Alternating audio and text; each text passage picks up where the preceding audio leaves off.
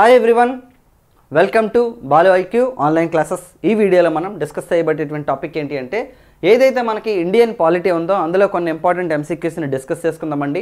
ఇవి మీకు అన్ని రకాల కాంపిటేటివ్ ఎగ్జామినేషన్స్కి ఉపయోగపడతాయి అనమాట, సెంట్రల్ కానీ స్టేట్ ఎగ్జామినేషన్స్ కానీ. అయితే మీరు కనుక ఫస్ట్ టైం మన బాలు ఐక్యూ ఛానల్ని విజిట్ చేస్తున్నట్టయితే ఛానల్ని సబ్స్క్రైబ్ చేసుకోండి, అలాగే వీడియోని లైక్ చేసి మీ ఫ్రెండ్స్తో షేర్ చేసుకోండి. అలాగే మన బాలు ఐక్యూ యాప్ని కనుక ఇప్పటిదాకా మీరు డౌన్లోడ్ చేసుకోకపోతే గూగుల్ ప్లేస్టోర్లోకి వెళ్ళి మీరు బాలు ఐక్యూ అని చెప్పేసి సెర్చ్ చేస్తే మీరు ఇన్స్టాల్ చేసుకోవచ్చు. లేదంటే కింద డిస్క్రిప్షన్లో లింక్లో ఇస్తాను మీకు, నేను ఆ లింక్లో మీరు అది క్లిక్ చేసినట్లయితే మీరు మన యాప్ని డౌన్లోడ్ చేసుకోవచ్చు. సో యాప్లో తీసుకుంటే మనం కంప్లీట్గా థియరిటికల్ క్లాసెస్ చెప్పడం జరిగిందనమాట. హిస్టరీ, పాలిటీ నేను చెప్పాను, geography Muralikrishna sir, Venkatesh పారమంతులు sir economy చెప్పారు. మీకు అందులో డెమో వీడియోస్ ఉంటాయి, అలాగే మీకు రీజనబుల్ ప్రైసెస్లోనే ఉంటాయి కోర్సెస్, అలాగే కొన్ని టెస్ట్ సిరీస్లు కూడా ఉన్నాయన్నమాట. మరి ఫస్ట్ క్వశ్చన్ చూద్దామండి. ఫస్ట్ క్వశ్చన్ ఏంటంటే అడ్వకేట్ జనరల్కి సంబంధించి సరికానిది ఏది? సో అడ్వకేట్ జనరల్కి సంబంధించి సరికానిది ఏది? ఫస్ట్ స్టేట్మెంట్ అండి, రాష్ట్ర ప్రభుత్వం యొక్క న్యాయ సలహాదారులట. అలాగే నెక్స్ట్ 2, గవర్నర్ చే నియమించబడి శాసనసభ ద్వారా తొలగించబడతారట. అంటే గవర్నర్ నియమిస్తారట, శాసనసభ తొలగిస్తుంది అడ్వకేట్ జనరల్ని. నెక్స్ట్ వేతనాన్ని నిర్ణయించేది గవర్నర్ అంట.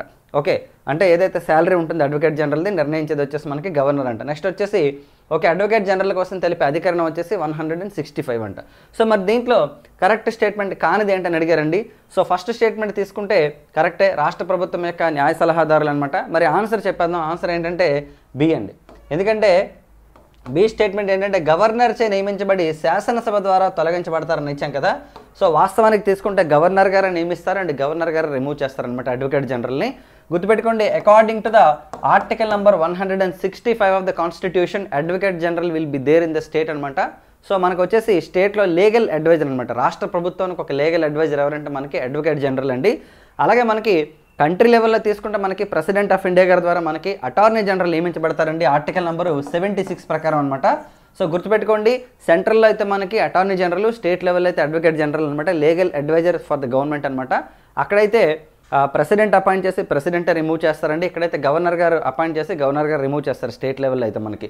అలాగే నెక్స్ట్ వేతనం నిర్ణయించేది గవర్నర్. చాలా చాలా ఇంపార్టెంట్ ఇది. మనకి 2016 గ్రూప్ 2 ప్రిలిమినరీలో కూడా అడిగాడు మనకి. ఓకే, అడ్వకేట్ జనరల్ యొక్క వేతనాన్ని అంటే శాలరీని డిసైడ్ చేస్తే ఎవరంటే గవర్నర్ గారు డిసైడ్ చేస్తారండి. నెక్స్ట్ అలాగే మనం ఆర్టికల్ ఇక్కడ చెప్పుకున్నాం 165 స్టేట్ లెవెల్లో, సెంట్రల్ లెవెల్ అడ్వకేట్ జనరల్ 76 అనమాట. అలాగే అడ్వకేట్ జనరల్కి ఇంకా ఏంటి పవర్స్ ఉంటాయంటే రాష్ట్ర శాసనసభ సమావేశాల్లో పాల్గొనే అధికారం ఉంటుందని, కానీ ఓటు వేసే హక్కు మాత్రం ఉండదన్నమాట. చాలా చాలా ఇంపార్టెంట్ అడ్వకేట్ జనరల్. నెక్స్ట్ అండి, క్రింది వానిలో సర్కారియా కమిషన్ నివేదికకు సంబంధించి సరికానిది ఏది? Which of the following is not true with respect to the Sarkaria commission? Okay, Sarkaria commission యొక్క నివేదికల అంశాలంట 247 అంట. అంటే 247 అంశాల్లో రిపోర్ట్ అనేది ఇచ్చింది సర్కారియా కమిషన్. నెక్స్ట్, గవర్నర్ల పేర్లను సూచించడానికి రాష్ట్రపతి అధ్యక్షతన ఒక స్క్రీనింగ్ కమిటీ ఏర్పాటు చేయమని చెప్పిందంట.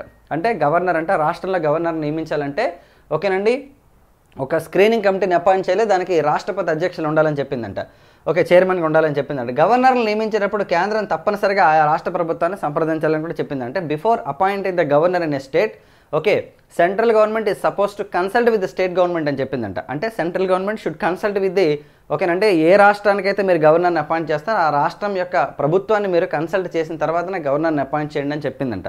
నెక్స్ట్, ఇందిరాగాంధీ గారి ప్రభుత్వం 1983లో కమిషన్ని కేంద్ర రాష్ట్ర ప్రభుత్వాల సంబంధాల అధ్యయనం కోసం ఏర్పాటు చేశారంట. సో మనకి ఇందిరాగాంధీ గారు ఏర్పాటు చేసినటువంటి కమిషన్ అనమాట ఇది, యాక్చువల్లీ సర్కారియా కమిషన్.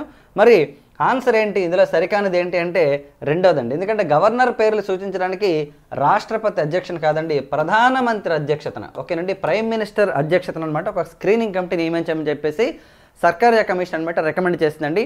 ఇదే సర్కారియా కమిషన్ ఇంకా ఏం చెప్పిందంటే మనకి అంతర్రాష్ట్ర మండలి గురించి కూడా చెప్పిందండి. అంతర్రాష్ట్ర మండలి అంటే ఏంటి? ఇంటర్ స్టేట్ కౌన్సిల్ అండి. 263 ఆర్టికల్ ప్రకారం అంతర్రాష్ట్ర మండలిని కూడా నియమించమని ఏర్పాటు చేయమని చెప్పింది.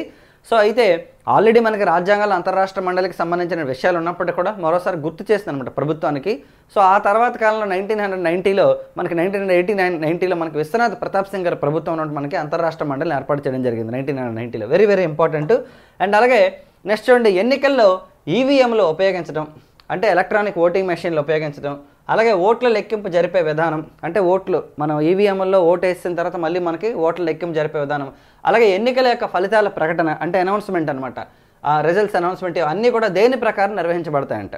ఓకే, ఎన్నికల్లో ఈవీఎంలను ఉపయోగించడం, అలాగే నెక్స్ట్ ఓట్లను లెక్కింపు జరిపే విధానం, నెక్స్ట్ అలాగే ఎన్నికల ఫలితాల ప్రకటన, ఇవన్నీ కూడా దేని ప్రకారం నిర్వహించబడతాయంటే ఆప్షన్స్ ఎన్నికల కమిషన్ యొక్క అనుమతి మేరక, ప్రజా ప్రాతినిధ్య చట్టం మేరక, రాష్ట్రపతి ఉత్తర్వుల మేరక, లేదా కేంద్ర కేబినెట్ యొక్క సలహా మేరక. మరి దీని ఆన్సర్ ఏంటంటే ఇది వచ్చేసి మనకి పీపుల్స్ రిప్రజెంటేటివ్ యాక్ట్ అండి ఆన్సర్. ఓకే, 1951లో మనకు చేశారండి పీపుల్స్ రిప్రజెంటేటివ్ యాక్ట్. అంటే మనకి ఏంటండి అంటే ప్రజా ప్రాతినిధ్య చట్టం. ఏంటి ఎందుకు ప్రజా ప్రాతినిధ్య చట్టం అంటే ప్రజల కోసం ప్రాతినిధ్యం వహించేటటువంటి వారు ఎవరైతే ఉంటారో వాళ్ళని ప్రజా ప్రతినిధులు అంటారు.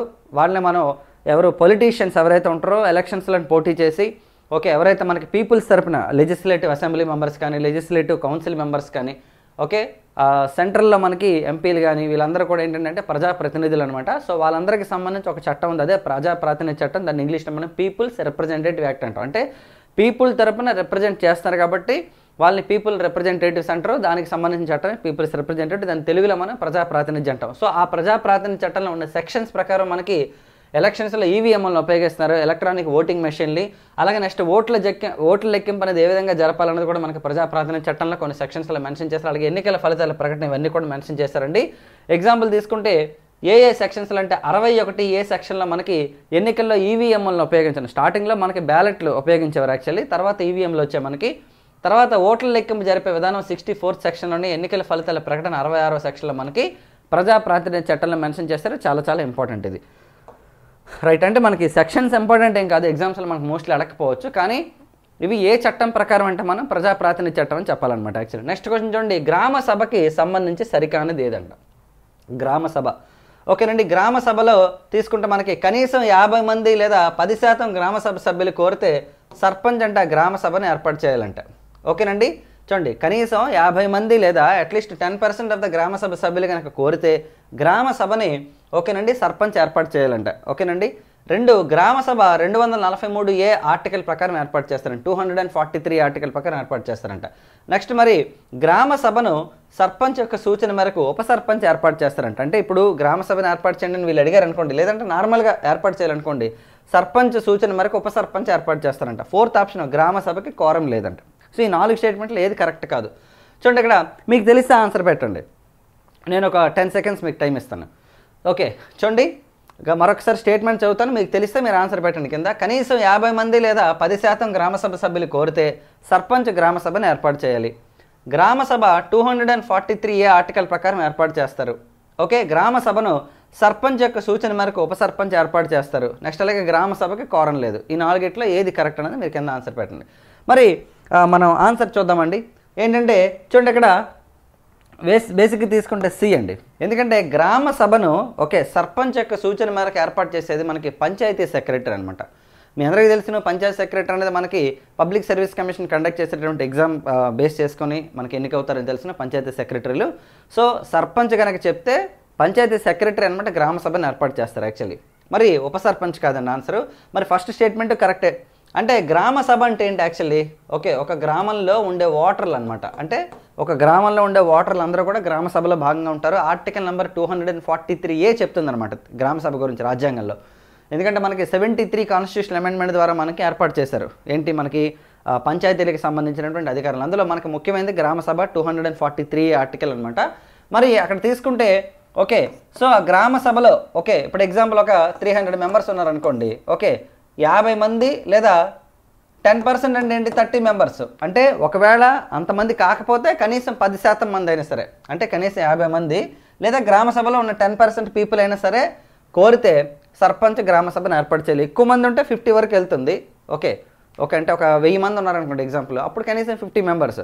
లేదండి తక్కువ మంది ఉన్నారనుకోండి, ఒక 10% పీపుల్ అని చాలా ఒక 30 మెంబర్స్ వెళ్ళి అడిగినా చాలా అనమాట. గ్రామ సభను ఏర్పాటు చేయాలి కంపల్సరీగా అడిగితే మాత్రం. రెండోది సో ఇప్పుడు మనం చెప్పాం article number 243 deals with the formation of గ్రామ సభ అని చెప్పేది కరెక్టే. సో ఇక్కడ మనం చెప్పాం కదా ఉప సర్పంచ్ కాదండి, ఎవరు ఏర్పాటు చేస్తారంటే మనకి గ్రామ సభను ఏర్పాటు చేసేది పంచాయతీ సెక్రటరీ ఏర్పాటు చేస్తారు. నెక్స్ట్ 4th స్టేట్మెంట్ గ్రామ సభకు కోరం లేదు. ఇక్కడ చాలా మందికి డౌట్ వస్తుంది, సార్ అక్కడ మరి ఆల్రెడీ 10% అన్నారు కదా, మరి అది కోరం కదా అంటే ఇక్కడ కోరం అంటే అర్థం ఏంటి? కోరం అంటే అర్థం ఏంటంటే మినిమం అటెండెన్స్ అని అర్థం. అంటే ఒక సభ స్టార్ట్ అవ్వాలి అంటే హాజరవ్వాల్సినటువంటి కనీస సంఖ్యని కోరం అంటారు. ఓకే జనరల్గా తీసుకుంటే లోక్సభ స్టార్ట్ అవ్వాలంటే కనీసం 10% ఆఫ్ ద పీపుల్ ఉండాలి, రాజ్యసభకి 10%, అసెంబ్లీకి 10%. దీన్ని కోరం అంటారు. అంటే సభ స్టార్ట్ అయిన తర్వాత అంటే సమావేశాలు ఏర్పాటు చేసిన తర్వాత మినిమం అటెండెన్స్ ఉంటే మాత్రమే సభను ప్రారంభిస్తారు. దీన్ని కోరం అంటారు. అంతేగాని సభ ఏర్పాటు చేయడానికి కోరం ఉండదు ఎక్కడన్నా, సభ ప్రారంభం అవడానికి. సో గ్రామ సభకు కోరమే ఉండదు. మినిమం 10% పీపుల్ వచ్చినా రాకపోయినా సరే ఒకవేళ గ్రామ సభను కండక్ట్ చేస్తే అది కంటిన్యూ అయిపోతుంది తప్ప అక్కడెక్కడ ఉండదు అనమాట. Very very important. గ్రామ సభకి కోరం ఉంటుందా అంటే ఉండదు. రాజ్యసభకు ఉంటుందా? ఉంటుంది. లోక్సభకు ఉంటుందా? ఉంటుంది. శాసనసభకు ఉంటుందా? ఉంటుంది. శాసన మండలికి ఉంటుంది. కానీ గ్రామ సభకు మాత్రం కోరం ఉండదు. వెరీ వెరీ ఇంపార్టెంట్ పాయింట్ ఇది. నెక్స్ట్ క్వశ్చన్ చూద్దామండి.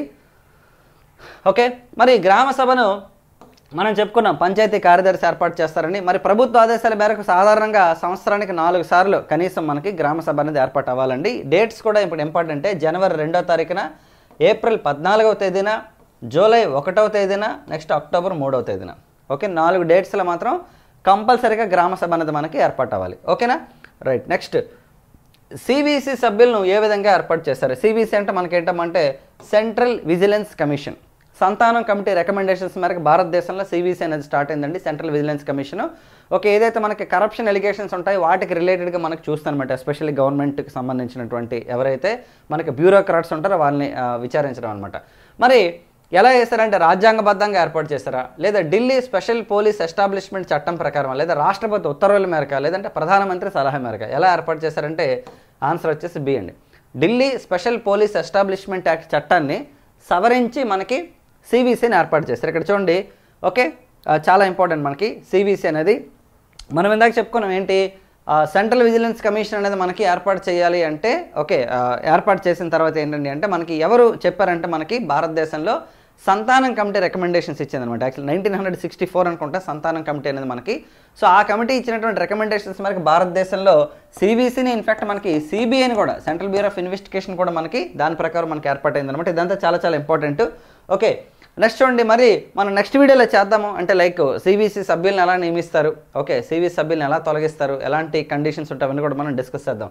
నెక్స్ట్ చూడండి, కేంద్ర మరియు రాష్ట్ర మంత్రిమండళ్ళు ఏ సూత్రం ప్రకారం పనిచేస్తాయంట. వెరీ ఇంపార్టెంట్ క్వశ్చన్ ఇది కూడా. అంటే మనకి సెంట్రల్లో కానీ స్టేట్ లెవెల్లో కానీ మంత్రిమండళ్ళు ఏ సూత్రం ప్రకారం పనిచేస్తాయి అంటే చూడండి, ఇక్కడ సమిష్టి బాధ్యత సూత్రం ప్రకారమా, లేదా వ్యక్తిగత బాధ్యత సూత్రం ప్రకారమా, సాధారణ మెజారిటీ సూత్రం ప్రకారం, లేదా రాష్ట్రపతి నిర్ణయించే సూత్రం ప్రకారమా, ఏ ఫార్ములా ప్రకారం పనిచేస్తాయంటే మనందరికీ తెలుసును మంత్రి మండలి ఎప్పుడూ కూడా సమిష్టి నిర్ణయాలు తీసుకుంటుంది, వ్యక్తిగత నిర్ణయాలు తీసుకోదు. ఎందుకంటే అబ్జర్వ్ చేయండి మీరు, భారతదేశంలో ఉన్నది పార్లమెంటరీ వ్యవస్థ. ఈ పార్లమెంటరీ వ్యవస్థ కాన్సెప్ట్ ఏంటండి అంటే లెజిస్లేటివ్ సిస్టమ్ ద్వారా ఏర్పడినటువంటి ఓకేనండి మంత్రి మండలి మళ్ళీ లోక్సభకే బాధ్యత వహిస్తుంది. ఓకే, ఎలాంటి బాధ్యత అంటే సమిష్టి బాధ్యత. Cabinet is collective responsibility to the Lok Sabha. Union cabinet is collective responsibility to the Lok Sabha. State cabinet is collective responsibility the okay state legislative assembly. ఒకసారి క్యాబినెట్ నిర్ణయం తీసుకున్న తర్వాత మంత్రి ఎవరైనా బయటకు వచ్చి నాకు సంబంధం లేకుండా క్యాబినెట్ నిర్ణయం తీసుకున్నారు అని అనకూడదు అనమాట. ఎందుకంటే ఒకవేళ క్యాబినెట్ కనుక డెసిషన్ తీసుకున్నట్లయితే ఓకే అందులో ఆ మంత్రి యొక్క పాత్ర కూడా ఉన్నట్టే తప్ప అలాంటి ఇది ఉండదన్నమాట. Actually very very important. చూడండి, సమిష్టి బాధ్యత సూత్రం ప్రకారం మనకి ఓకే తీసుకోవడం జరుగుతుంది. సమిష్టి బాధ్యత సూత్రం అనమాట. చాలా చాలా ఇంపార్టెంట్. వ్యక్తిగత బాధ్యత ఉండదు. మరి ఒక మంత్రి, కేంద్ర మంత్రి వ్యక్తిగతంగా ఎవరికి బాధ్యుడు అంటే రాష్ట్రపతికి బాధ్యుడు. అలాగే ఒక మొత్తం మంత్రిమండలి ఎవరికి బాధ్యులు అంటే మనకి లోక్సభకు బాధ్యులు అనమాట. చాలా చాలా important. Okay right. So these are the questions for today అండి. సో మీకు గనక నా ఎక్స్ప్లెనేషన్ నచ్చినట్లయితే మన యాప్ని డౌన్లోడ్ చేసుకోండి. మీకు ఇంకా మొత్తం థియరిటికల్గా చాలా కంటెంట్ అనేది ప్రొవైడ్ చేయడం జరిగింది. ఆర్టికల్స్ కానీ, లేదంటే అమెండ్మెంట్స్ కానీ, లేదంటే సుప్రీంకోర్టు జడ్జిమెంట్స్ కానీ, ఇలా మీకు చాలా డేటా అనేది ప్రతి టాపిక్లో మీకు డీటెయిల్డ్గా మీకు సింపుల్ వేలో అండర్స్టాండ్ ప్రొవైడ్ చేసాం. Okay, thank you so much for watching the video and wish you all the best. And మనం జనరల్ స్టడీస్ కూడా స్టార్ట్ చేస్తామని చెప్పాం. కానిస్టేబుల్ ఎగ్జామ్స్కి ఎవరైతే ప్రిపేర్ అవుతున్నారో, నాట్ ఓన్లీ ఫర్ కానిస్టేబుల్ అండి, అవి అందరికీ ఉపయోగపడుతుంది. జనరల్ స్టడీస్ అనేది ఒక వీడియో వస్తుంది. నెక్స్ట్ రెగ్యులర్గా సబ్జెక్ట్ ఒక వీడియో వస్తుంది. అందులో మీకు జనరల్ స్టడీస్లో మీకు సైన్స్ అండ్ టెక్నాలజీ కానీ, కరెంట్ అఫైర్స్ కానీ అన్నీ కూడా కలిపి ఒక మిక్స్డ్ వీడియో ఒకటి చేస్తాను. రెగ్యులర్గా సబ్జెక్ట్ వీడియో ఒకటి చేస్తాను డెఫినెట్గాను. సో ఛానల్ని సబ్స్క్రైబ్ చేసుకోండి. డెఫినెట్గా మీరు ఏ కాంపిటేటివ్ ఎగ్జామినేషన్స్కి ప్రిపేర్ అయినా సరే మన ఛానల్ మీకు ఖచ్చితంగా ఉపయోగపడుతుంది. ఛానల్ అండ్ యాప్ రెండు కూడా ఉపయోగపడతాయి. అలాగే మీరు మన టెలిగ్రామ్ ఛానల్ కూడా ఫాలో అవ్వచ్చు. సేమ్ అండి, బాలు ఐక్యూ నేమ్తోనే ఉంటుంది. Thank you very much all of you. And next రేపు మరి ఇంకొక వీడియోతో కలుద్దాం. And wish you all the best.